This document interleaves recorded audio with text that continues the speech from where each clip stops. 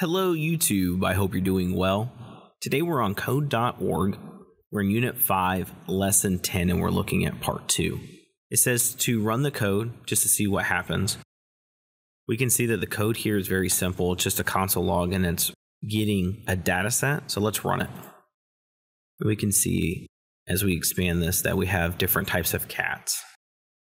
The whole purpose of this part of the lesson is just to explore looking at the data sets. To do that, we're going to go to the Data tab in the top left corner of the screen. And we can see our data library. There's quite a lot here.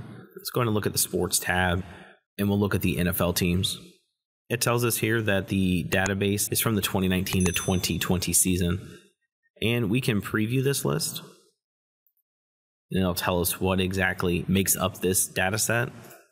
Let's go ahead and click Import. So now we have two different things. We have a table name called Cats, and we have a table name called NFL Teams. If I click on this NFL Teams, notice that I do have some ability to add some things or edit this. Considering this is an old list, that might be something that we need to do in the future, but we're not going to do that today. Let's go back to our code view, and we're going to run our own console log. So we'll go to Variables, we'll bring in console log, and then we want to go to Data and do Get Column. Now, you can flip back and forth between the Data tab and looking at all of the column names to make sure that you're spelling things correctly as you input the code.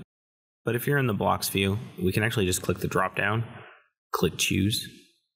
I can select from my two tables, and then I can also select the column that I want from this. And so we'll select Team, and let's run this again. And we can see here at the bottom that it reran this list and it printed to the console log all of the NFL teams in addition to the Cats. Again, this part of the lesson is not too difficult. It's just getting used to using data sets. When you're done, click Finish.